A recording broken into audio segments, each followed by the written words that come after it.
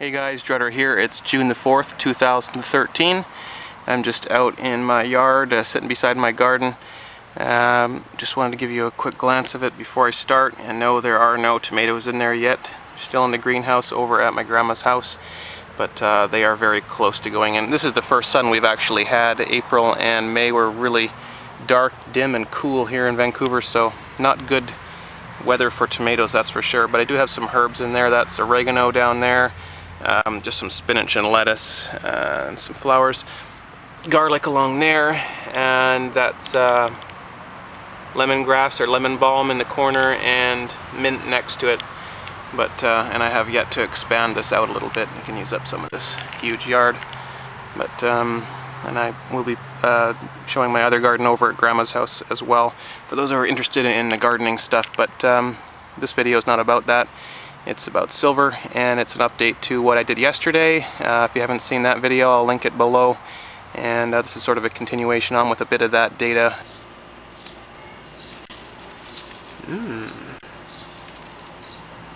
So today is June the 4th, and we have a total update here on the US Mint website of 782,000 ounces of Silver Eagles sold so far this month, up to and including the 4th. Now, does that include about 500,000, as we thought, from May that was added on? The last few days of May weren't counted, and then all of a sudden June 1st we saw about 500,000 appear here. Well, let's have a look. Let's extrapolate that number out. Yesterday, or it was actually the 2nd, we did the numbers for the 2nd of June, and we came up with about 8.75 million ounces for June, using those numbers, which was obviously ridiculous. The best June in history is 2011, and that was 3.4 million. So we're expecting somewhere around 3.4 again, as we've been meeting or beating all the records so far this year.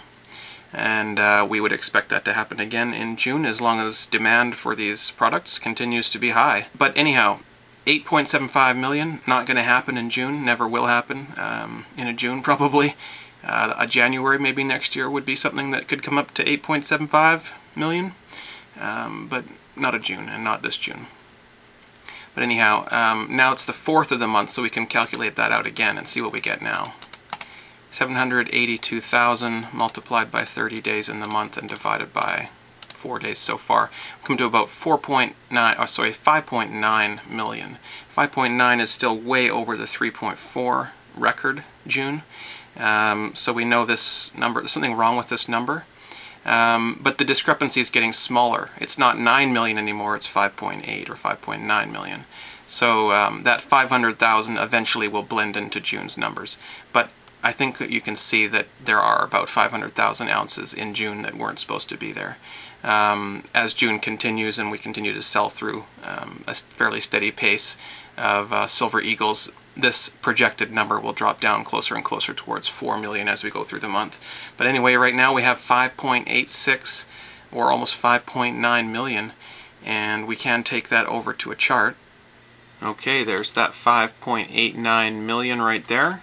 June, the projected June total anyhow. Hopefully you're familiar with this graph by now. I've been doing it for a couple of months. The orangish color is the records over the past 27 years for Silver Eagle sales in each month. And this, of course, grows as we go through the year, adding more months on to the right. And the green is 2013. So yeah, here we have that number. It's not going to be 5.89 million by the time we get to the end of the month. Like I said, it should be somewhere around 4 or so. As you see here in March, the record was not quite met. We were something about 0.02 million away. I don't think you can even tell on this chart that the green is slightly below the orange, but it is. And some of those numbers was added to April 1st's data. So April ended up being a little bit higher than it probably would have been, well above the old record. Now here we have the same thing happening in May, and you can see that that is just below the old all-time record for a May, which was 2011, 3.64. And we were just below that, 3.47 I think it was. Million ended up in May, and so it was just below. And we will expect this 2013 figure to be somewhere around 4, again like it was in April, because there's about 500,000 ounces from May that got added to June the 1st, just so that this wouldn't be a record, and another headline. And people ask, well, why would the Mint want to avoid headlines? There's a lot of reasons. I'm not going to go into all of them here, but let's just suffice it to say right now that the Mint isn't just like any other business in that they aren't trying to increase their sales. The Mint actually doesn't want to sell a lot. You don't hear a lot of advertisements for Silver Eagles on, say, the football halftime show or anything like that, right? No, they aren't necessarily interested in increasing their sales. So that's why the Mint likes to stay away from numbers. The government likes the fiat unit to be preferable to people, and for people to be talking about and looking at and interested in and holding those fiat units, which are US dollars. They're not interested in people collecting and accumulating silver and gold bullion. They have to sell silver and gold bullion to the citizens of the country because of the Constitution and the Coinage Act and things like that. And there'd be a huge outcry if they, illegalized bullion sales. Well, not a huge outcry. It would have been bigger 50 years ago. But there still are people who would stand up and fight if that happened, and I would be one of them. But back on topic, no, the Mint is not necessarily interested in selling more of these products. They do almost no advertising, no promotion. It's just word of mouth, and if you want silver, you can get it from the Mint, but they're not out to market towards you at all.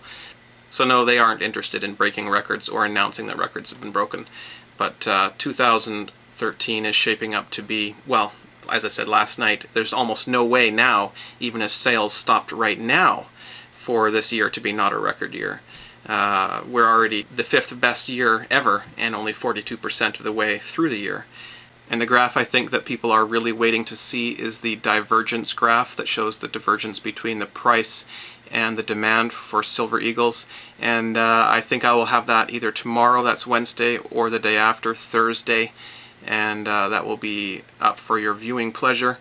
But I'm working on a few enhancements to that chart just to make it a little bit more refined and a little bit more useful. So look forward to that. But until then, I'll talk to you guys soon.